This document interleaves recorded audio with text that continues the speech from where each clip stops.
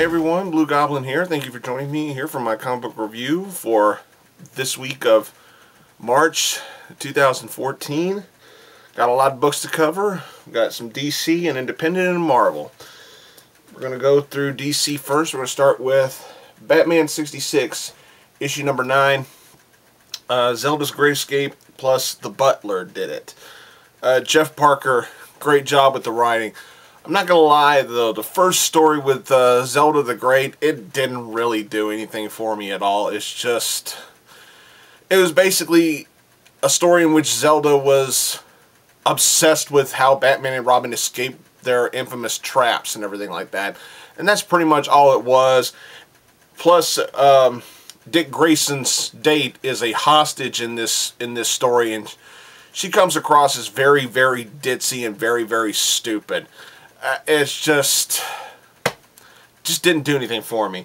The second story, though, with The Butler did it, involving Alfred's cousin and everything, was actually a lot better. I thought it was a phenomenal story, very well told, some decent character development, honest to God goodness. The second story was much, much better than the first. If you're just a casual fan of this series, I would probably say skip this issue, but if you like to collect it, and if you want to add this to your collection, then by all means, go right ahead. But I'm warning you, the first story with Zelda was a bit of a disappointment. But the second story was really good. Moving on to Batman and Aquaman, number 29. The Hunt for Robin begins. Peter Tomasi, Patrick Gleason. This was a phenomenal issue. This was good. We got to see some awesome stuff here with Batman and Arthur. Ra's al Ghul has taken the bodies of Talia and Damian, and he's planning on resurrecting them for his purposes.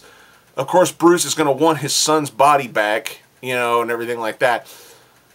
But to see the stuff that Batman goes through in here, and to see the stuff that Aquaman witnesses, and to see just both Bruce and Arthur to have this thirst to just want to just get their hands on Ra's al Ghul in the worst possible way, and it was written so very, very well. Couple of kinds of moments in here, and it was very, very well put together. The artwork was fantastic. The storyline, the storytelling flowed beautifully. I'm not going to ruin anything. This was a good read. Very nicely done. One of the best issues out of this series in a while. The stuff with Two-Face was good, but it is really getting good right now. Hopefully, it continues to be this good. Moving on to Batwoman, number 29. Under the Spell of Nocturna. This cover's a little bit misleading. This doesn't actually happen in here. Mark Andreyko, Jason Masters, and Jeremy Juan, y'all did a fantastic job with this. Kate and Maggie have another conversation about what's going on in their relationship.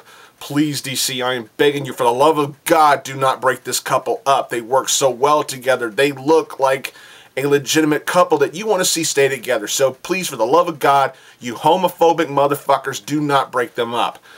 But it's basically Kate just wanting to get her hands on Wolf Spider. And Wolf Spider kind of comes off just a little Deadpool-ish. Just a little bit. He's a good fighter. He's got some really good skills, but he's also a bit of a smart ass. I like that in a Batwoman villain. Get away from most of the series and make some of the villains try to look like they may be a little bit of fun to beat up on a little bit. Very, very well done. The action here was very good. The drama in here was really good.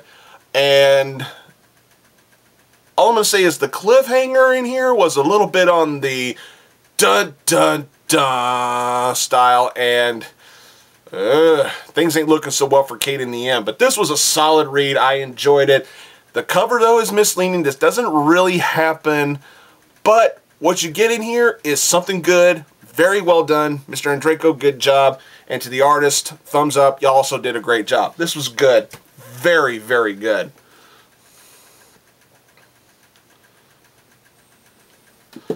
Okay. Moving on to Harley Quinn number 4. Speaking of fun, Dysfunctional Family. This was incredibly fun. I got a chuckle out of almost everything in here. Just very, very good stuff. You know, Harley is like in the beginning of the book, she's like putting powder all over herself to make her flesh look more colorful. And she literally powders down her entire body. Yeah. And it's just kind of silly when you think about it. And she meets an elderly woman in a nursing home. That's where she's working at, and as a psychiatrist or psychologist or whatever the word is.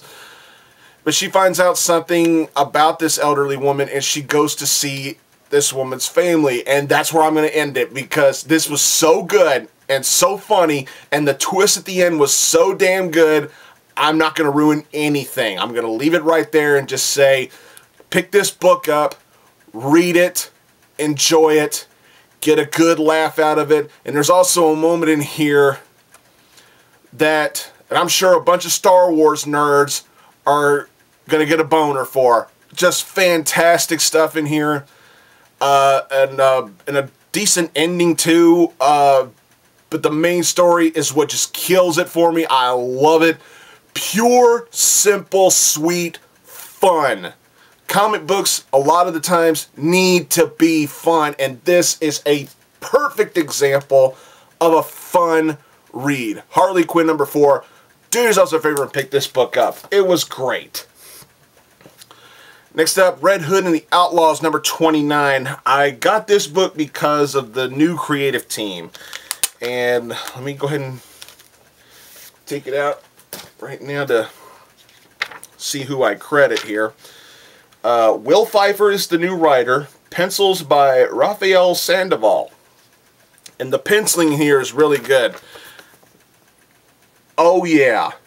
Look at Corey. Ain't that awesome? I don't know how well the camera picked that up. But this is actually not that bad. This was much better than some of the past shit that James Tanai IV did for the previous run. This was actually really good. You know, Jason and Corey are doing some training outside, and Roy's fucking around with some technical stuff inside the ship, and it gets taken by 3 beings who I'm assuming one of them might be Tamaranian, and you know, Roy's tinkering with something that's got like a little bomb inside of it, and one of the thugs that stole the ship finds it, and it blows him up.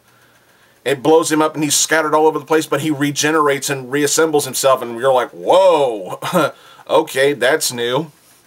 Meanwhile, Jason and Corey got their hands full with a giant lizard, and they tried to extract information out of him. But all in all, this was actually not that bad. This was actually pretty good. The new creative team did a decent job for their first go at it. Still, the only thing that bothers me is Roy, Arsenal. I still don't give a fuck about him. Get rid of that stupid green trucker hat on a red jumpsuit. I mean, he looks like he was yanked straight out of the 90s. He still does. I don't know why that bothers me. I can't explain why that bothers me. It just looks so out of place. His look just looks incredibly dated to me, and it just doesn't look like it fits in a modern day comic book. But other than that, the storytelling in here was actually pretty damn good. I actually enjoyed that issue. Moving on to Dynamite with the Spider number 18. This is the final issue. David Liss and Ivan Rodriguez, I want to thank y'all from the bottom of my heart, and to everybody who worked on this series, who originally worked on it, who, you know, everybody who did everything they did for this series. I want to thank you for giving me such goodness. This was an awesome series, and I'm sad to see it go. But man, does this run go out with a bang. Quite literally. This was fucking awesome. Spider, he's still on the run. He's still a wanted fugitive. But there are certain twists that happen in here that I literally did not see coming. He gets reunited with some of the people that worked with him, who helped him out on missions and everything like that. And how that reunion happens was really good, and I'm not going to spoil that. But I love how he dealt with Gas Mask. I love how he dealt with that, and I love how he dealt with his bomb threat and everything. I'm not going to ruin it because I just loved it so much. But the icing on the cake for this issue was what he did with that red-headed bitch who took over his company, Wentworth Industries. She just wants to be called Norma, so we'll just call her Norma. But I call her red-headed bitch. But we'll call her Norma. What he does with Norma in here, oh my God. Just, woo. This right here, this issue was a statement. Don't fuck with the spider. Pure and simple. This was such an incredible ending to this run. Just fantastic stuff. If any of these people do another series of the Spider again, I need to know about it so I can get on board with it. This was awesome. Please pick this up. Please read it. And please enjoy it. You won't regret it. I promise you. Moving on to Marvel, we're starting with Daredevil #1. Yeah, I'm not going to go through the joke again, but you know how Marvel just loves #1 issues. But Mark Waid's still making that magic work. This was great. I'm not going to lie, even though it's Mark Magic Waid, I wasn't expecting much from this issue. I was going into it thinking it was going to be introducing the new status quo for Daredevil, seeing Matt Murdock set up shop in San Francisco, see where he's living, see what he's up to when he's not being Daredevil, and setting up the first adventure for Daredevil. That's what I thought I was going to get. And then I read this. Wow, was this really good. This went way above my expectations, and it just blew me away on how good it was. Fantastic stuff. Daredevil is on the run in this issue from a couple of thugs on gliders who are going after this little girl. But we don't know why they're after this little girl until nearly the end of the issue. And when we find out what the purpose of this little girl is, whoa, shit gets real. Nicely done. And I'm not going to say anything else about it. This was great. Fantastic stuff. And the ending, what the fuck was with that ending? Fantastic. Mark Waid, I love you, man. This was great shit. Fantastic stuff. An awesome reintroduction to a run on Daredevil. Fantastic. Moving on to Ms.Marvel #2. This was basically more or less Karima coming to grips with what she is, and she's an Inhuman. And what this issue basically is her getting, coming across what exactly her powers are. And it deals with shape-shifting. She can shrink, she can grow certain parts of her body. She has strength, apparently, and that's pretty much all this issue was. It's that and her constantly butting heads with her family because of what their lifestyles are, and because of how they want her to be when she grows up and everything. Everything is there that you could ask for in a good comic book. Some, not very heavy on the action, but the storytelling in here was really good. The drama in here was also really, really good.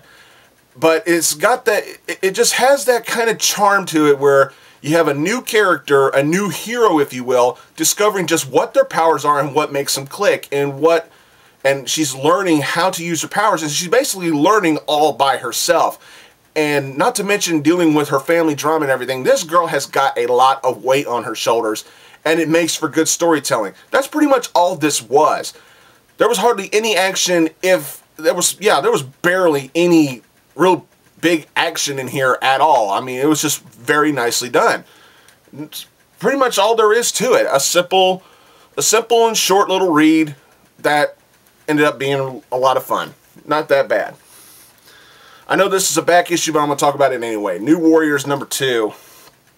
Chris Yost and Marcus 2. Great job. This is good. The Evolutionaries, as they're called, is going around attacking mutants, or, you know, and Inhumans and everything. We don't know exactly what their purpose is right now, but it's still nice to see what could be the cause of this new team of new warriors coming together and forming up. We get to see what went down between Scarlet Spider, Mockingbird, and Water Snake, as she's called in this run. We can see what's going on with Sun Girl, who she helps in here, and Speedball and Justice. We can see what they do in here. And I love what one of their lines in here was, you know, they go to Avengers Mansion, they find out more about the Evolutionaries, and then they find out there's something going on somewhere in the city, and there's no Avengers around, and I love this. Justice asks Speedball, I say, hey, you feel like being an Avenger? He says, no, I'm a warrior. Fucking awesome! That statement right there was the key moment of the book. This is not the Avengers. These are the new warriors. Hashtag deal with it. This was great. That one statement just lit a fire out under my ass and just made me love it. That was good. Sometimes it's the little things in a comic book that really gets you to love the overall story. And that was a great example of it. The action in here was good, even when the action was concerning misunderstandings. Fantastic stuff. I loved it. This was great. Uncanny X-Men #1 or number 19 point now. This is basically Dick Summers, or should we call him Racer X. It's Racer X's Uncanny X-Men versus S.H.I.E.L.D. And this is no false advertisement. This is real stuff, yeah? And what happens here is that the X-Men that Racer X threw out, good old Dick Summers, the mutant he threw out, Hijack, has been infiltrated by S.H.I.E.L.D. and his own house. And they're like, where is Cyclops? You know, where is Dick Summers? You know, where does he live? Where's his base of operations? We hacked everything you own. We're going to find out one way or another. And meanwhile, Racer X and his team of X-Men have been called out to a new mutant being spotted somewhere in Chicago. But it turns out it was a ruse. They were set up. A bunch of Sentinels attack them, but here's the catch. These new Sentinels that attack them, they have something equipped on them that actually blocks out most of their mutant powers. You know, Magic can't teleport. Emma can't turn into Diamond. Cyclops can't fire a big blastic optic range. But for some reason, Eva was still able to use her Time Ball. But Magic has a way around these Sentinels, not with her mutant power, but with something else, and I'm not going to ruin that. It was really good. But then again, Cyclops does something in here that completely villainizes him. He lets open, once they deal with the threat that's blocking their powers, he lets open a big blast of optic energy. And I'm like, you dumb son of a bitch! You're opening up a big blast that you know you can't fucking control. You're putting innocent lives at risk for what? To make your sorry ass look better? Fuck you, Dick Summers. You reckless, overhyped piece of shit. This is still a series that is painting Dick Summers, Cyclops, as a pure-cut villain. I don't give a fuck what his message is, what he believes he stands for. The shit he's been doing in this series has been completely fucking reckless.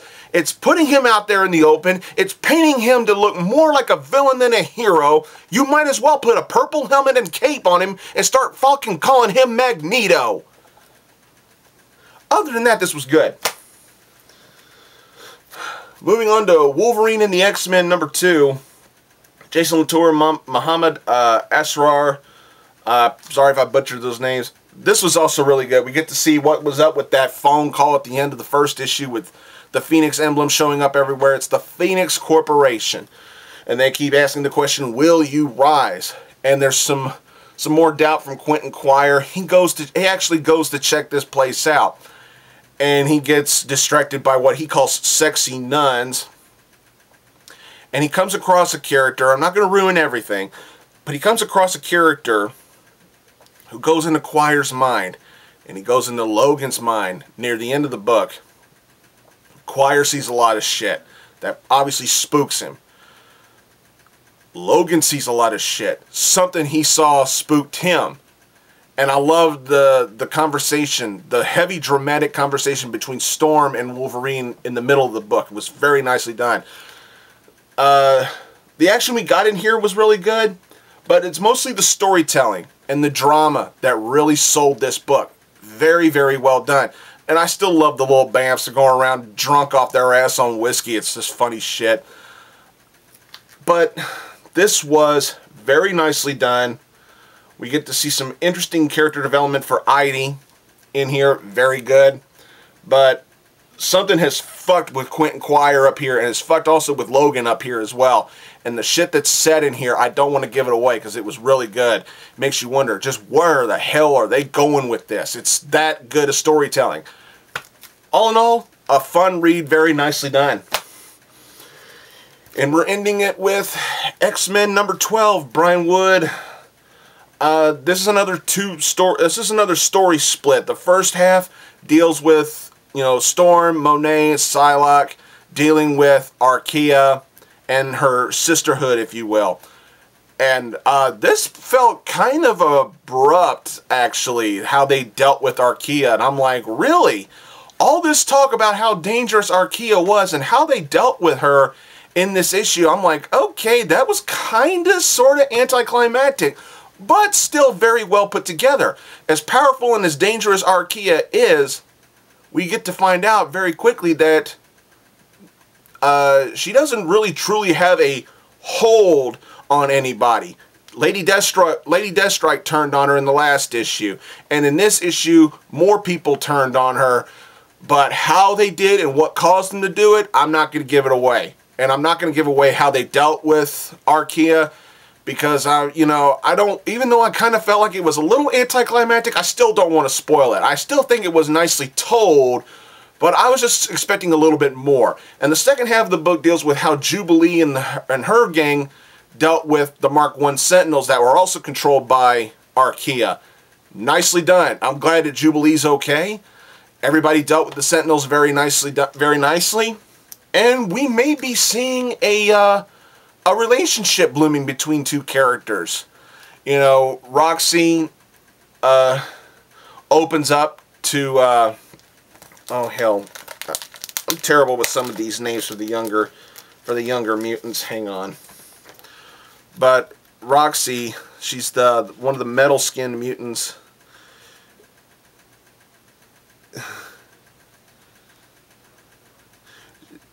It's like she felt embarrassed. The girl that she's chasing, she's like, look at me. I'm ugly. My skin is like hard and potentially dangerous. Plus, I'm the only lesbian at the school.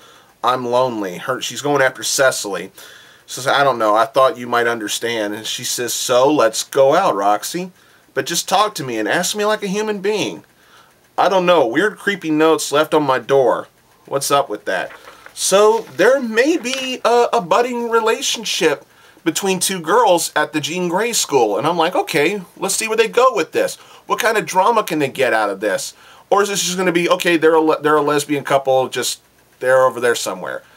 You know, what could be, they could make a storyline out of this. I'd like to see where this goes. Especially when it's from two younger mutants who could possibly be future X-Men later on down the line. I don't know, I'm a sucker for relationships in comic books. Maybe it's because I'm in a relationship with a great woman, who knows. But all in all, this was really good. I'm glad Jubilee's okay, considering what happened to her in the last issue with her turning into mist and everything. But she's fine. But it's just the stuff with Archaea was just a little anticlimactic, but still very good. Just because something is anticlimactic doesn't mean it's going to be god-awful. I expected a lot more, but for what I got, I was happy.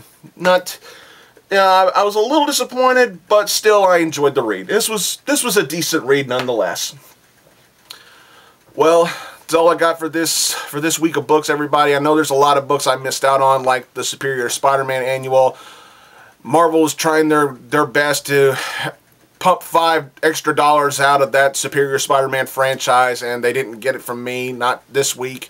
Maybe later on down the line I'll probably pick it up, but I just didn't feel like doing it. I didn't feel like spending $5 extra, and I know I missed out on the Green Lantern New Guardians book as well as other titles, but hey, I'm running low on funds right now, and as you saw on my feed, if you follow me on Twitter, you would know that I recently tried to go for a job interview, and I got and the manager no-showed on me. So, oh well. It is what it is.